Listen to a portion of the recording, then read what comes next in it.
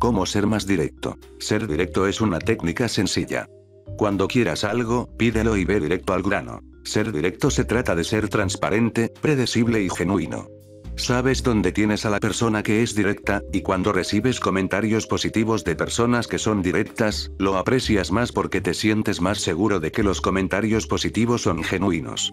Y la crítica constructiva ayuda a ayudar a otras personas a desarrollarse y crecer profesional y personalmente. Hace que se conviertan en la mejor versión de sí mismos. Creo que se trata de querer bien a las personas. Ser directo es una cualidad que, cuando se usa con gran habilidad y sabiduría, te distingue de la multitud. Ser directo es decir lo que piensas, ser honesto, sincero pero discreto. Ser directo no necesariamente significa que seas un libro abierto y que divulgues todos los detalles de tu vida. No significa carecer de límites ni de clase. Tampoco sacar un camión lleno de negatividad y críticas cuando surja la oportunidad. La cualidad de ser directo es una habilidad atractiva y positiva. 1. Ten confianza. Debes creer que tu aporte mejorará cualquier conversación. Y probablemente lo haga. Las opiniones diferentes hacen interesantes las conversaciones o debates. Si te esfuerzas por tener confianza, una forma sencilla de empezar es con un tema específico con el que estés muy familiarizado.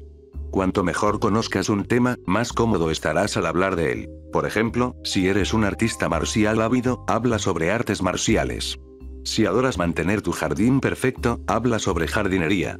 Siéntete cómodo al hablar primero sobre cosas importantes para ti. Poner en práctica tu especialidad te ayudará a ampliar más los temas abstractos, como gobierno, ética o religión. 2. Trata de dejar ir tus miedos. Puede ser fácil dejarse intimidar si te preocupa lo que las otras personas piensen o digan de ti, sin embargo, tienes que dejarlo pasar.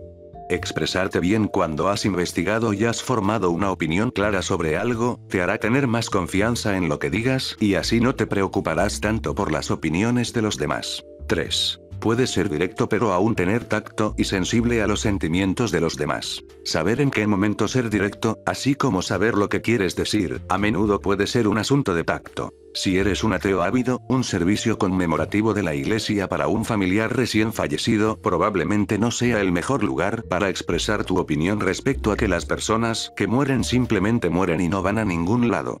Mantener tu opinión en ese contexto es mucho más discreto. Entendemos que todo el tiempo quieras decir la verdad y ser claro con el otro, sin embargo, no es necesario que a cada paso del camino des tu opinión. Debes ser honesto, pero cuando el momento lo amerita. Ya que de otra forma las personas creerán que eres soberbio y ególatra que solo quiere hacer las cosas como él quiere. 4. Habla claramente. Expresa tu opinión o deseo directamente. Exprese su punto de vista de forma clara. Habla con confianza pero con respeto. Asegúrese de escuchar con atención antes de hablar. Habla mientras miras a la persona, no a su espalda. Llame a la persona por su nombre cuando se dirija a ella. Sea honesto con alguien con quien tenga diferentes puntos de vista sobre un tema, pero recuerde escuchar el punto de vista de su oponente. Un grito, un susurro o un temblor en su voz pueden anular el valor de sus palabras. Habla como lo harías normalmente, ni más alto, ni más alto. Su interlocutor no debe tener la impresión de que está lloriqueando o rogando por algo. Si tu voz suena así, la otra persona pensará que no eres sincero o estás desesperado. Hable con un tono de voz uniforme y decisivo sin vergüenza. Si te estás preparando para hablar con tu oponente, practica frente a un espejo. Cuando te mires al espejo, di lo que quieres decirle a la persona. 5. Use palabras y frases que no lastimen los sentimientos de la persona, pero que al mismo tiempo, pueda expresar claramente su punto de vista. Un tono condescendiente, acusaciones o agresiones excesivas solo empeorarán la situación. Palabras como siempre o nunca tienden a exagerar o subestimar la realidad y es mejor evitarlas. Pasa la conversación a ti mismo. Utilice yo en lugar de usted cuando diga me siento, o no me gusta cuando. Siga estos consejos. 6. Evite juzgar. Entienda que no es fácil seguir su propio camino y por esto mismo, no pierda su tiempo juzgando o tratando de cambiar la vida de otros. 7. Diga las cosas como son. Eso significa ser honesto con los demás, aun cuando no quiera escuchar lo que te quieran decir. Decir las cosas claramente es lo mejor para que las personas puedan lidiar con las situaciones. Este es un gran diferenciador entre una persona directa y una persona agresiva. El hecho de que esté dispuesto a expresar sus pensamientos y opiniones sin prestar mucha atención a endulzar, no significa que tenga derecho a señalar todo tipo de problemas sin presentar ninguna solución. 8. Actúa en base a motivos internos y no externos. ¿Cuándo fue la última vez que hiciste algo solo porque tenías ganas de hacerlo? Las personas directas rigen su vida por su propia escala de valores y hacen solo aquello que desean. Saben que no pueden depender de los demás para ser felices ni lograr sus objetivos.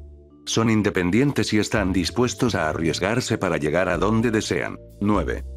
Aborda el problema. Si algo te molesta debes decirlo en el momento, es decir, si lo dejas pasar con el tiempo ese sentimiento de desprecio crecerá y explotarás. Lo mejor es poner las cartas sobre la mesa y llegar a un acuerdo. 10. Podría ser que te encuentres con personas que no les guste escuchar la verdad o que te han mencionado que debes expresarte mejor. Debes ser cauteloso al ser sincero y directo con este tipo de personas. Sin embargo, debes hacerte responsable de tus palabras y actos cuando nadie te ha pedido tu honestidad. No te molestes si ya fuiste advertido o incluso se te pidió que te ahorras tus comentarios.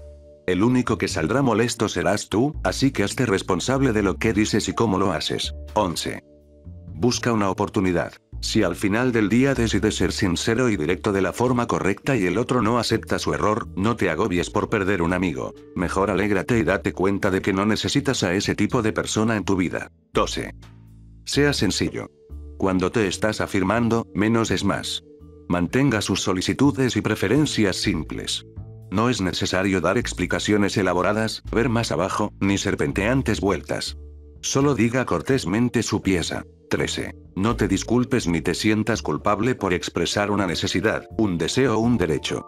A menos que esté pidiendo algo que es evidentemente irrazonable, no hay razón para sentirse culpable o avergonzado por expresar una necesidad o un deseo. Así que deja de disculparte cuando hagas una solicitud. Solo pídelo cortésmente y espera a ver cómo responde la otra persona. Se sentirán culpables incluso cuando expresen su insatisfacción con algo por lo que están pagando. Si un contratista no ha realizado el trabajo que acordó hacer, tiene derecho a solicitar que se arregle. No tiene nada que ver con ser cortés o no herir sus sentimientos, es solo un negocio y así es como funciona.